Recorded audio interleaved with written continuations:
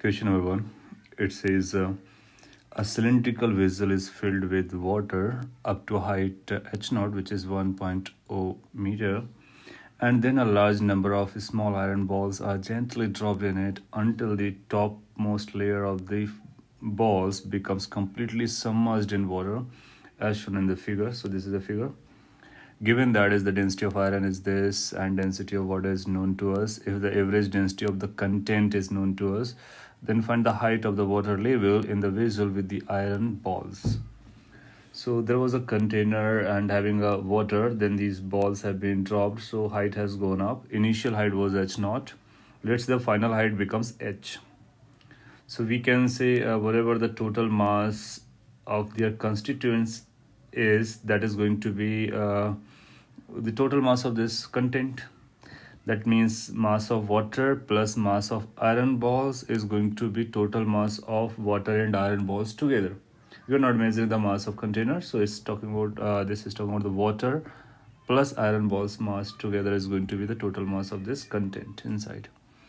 Now, how much the mass of the water is? So initially what was that, the same will remain later on. So density into volume. Let's cross-sectional area of this container is A. Earlier height was h0, so A h0 was the initial volume. Density of water is rho naught, so we can multiply together, so that is the total mass of the water. How much the mass of iron balls is going to be?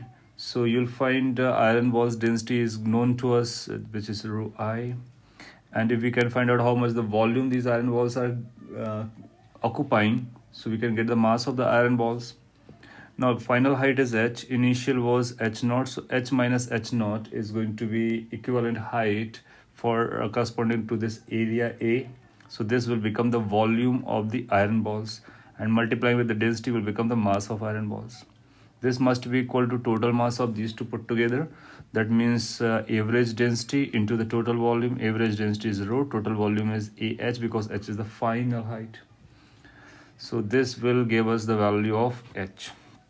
Now A can be cancelled out, it becomes rho naught h0, and this is rho I h minus h0, and this is rho h. From here we can take this h common, so it's going to be like rho I minus rho, and another side will be h0 common, and you will have a rho I minus rho naught.